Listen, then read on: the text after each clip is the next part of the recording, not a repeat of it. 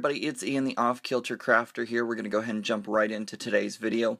I recently had a project where both my work and crafting collided into a really fun project. I was asked to make a lab coat that whoever put it on would represent math, and so I had some ideas on how to do that, but it was really awesome that I was able to use my Cricut to cut out some iron-on transfers and be able to dress up the lab coat in that way. So we're going to go ahead and jump directly into what all goes into the Cricut the Cricut iron-on material. I was very intimidated at first when I started this project, but it is actually not hard at all. So let's go ahead and start taking a look at what I did for this. First thing I did is I cut everything out on the Cricut, of course. And don't forget, if you're cutting using the iron-on transfers, you have to mirror the image whenever you're cutting it. It should come up in that little window and you just click the little checkbox before you hit the go button, and it should mirror it. I forgot to do that on one of mine, but that's okay. It actually worked out for the better. So the first thing that I'm going to be doing is I'm going to cut out these sheets using my close to my heart non-stick scissors. These are awesome scissors. They have a really fine point to them, which is great.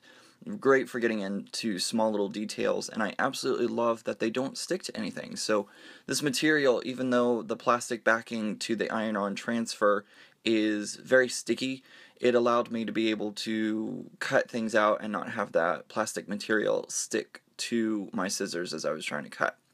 So here I am cutting everything out. I'm cutting out each individual number or mathematical symbol. There's 3.14159, which is the beginning of pi. Had to have that somewhere, and I actually hit a couple things. You also can see it's reversed, but there's also a little hidden 9 3/4 up towards the top of this sheet, and if you're a Harry Potter fan, you'll know exactly what I'm talking about when I say that. So I'm just continuing to cut out all these shapes and different numbers. This vinyl is great. I keep saying vinyl. I guess it's technically vinyl, but it works really, really well, and I could not have been more pleased with working with this. Again, I said it intimidated me because I didn't know what I was doing, but it really was not hard after you just kind of play with it a little bit. So that's why I started off with a small number when I started ironing these on, and I was worried that my iron wouldn't get hot enough, but it absolutely did. It got hot enough, and it worked out perfectly.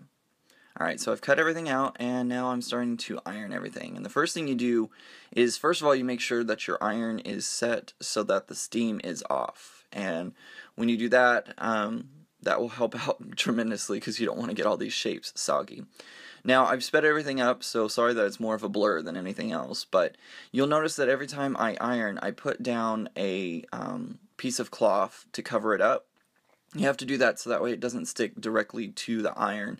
I did accidentally forget to put that cloth down once, and when that happened, the plastic sheet actually stuck to the iron and kind of freaked me out. I thought I had ruined it, but luckily enough I was able to get it off with no problem and everything worked out. You'll see me ironing on this gigantic 5. It took a lot of passes. You want to rub really hard. You want to push down and get everything covered completely. And I have to do this 5 several times because there were several places where it kept pulling up. So I kept going back with that iron until I made sure it was completely down. And then even after I finished with it, I pulled up the plastic, I actually laid that cloth back down over it again with just the 5 there, and made sure to run my iron over it again just to make sure that it was completely secured to my lab coat.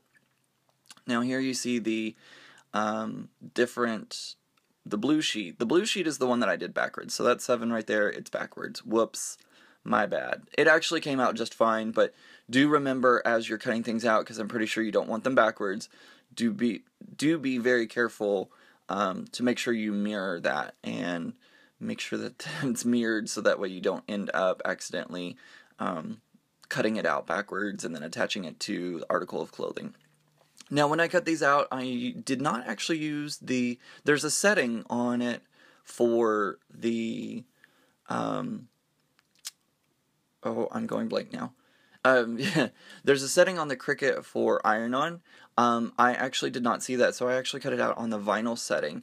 And then when I went to the glitter material, the glitter iron-on, it actually is on I think Paper Plus, something like that. I didn't cut it on the right setting, but it actually cut out just fine, so there was no worries there with that. And like I said, talking about that material that I used to iron over, use a piece of cloth that you're not interested in using anymore, or, you're not going to need it. It shouldn't mess up that material at all. But, the bandana, I don't really use bandanas. I just have it for costume pieces, or I don't even really use it very much, so I was able to just throw this down and say, if it gets ruined, it's fine, no big deal, but I would definitely not recommend using your best, lace table cover for your dining room table. Right now on the screen, you're actually seeing, this is an exhibit that we have up at work right now, and it has this 360-degree camera, which is really cool. So I took a picture in the 360 so you could see all sides of it.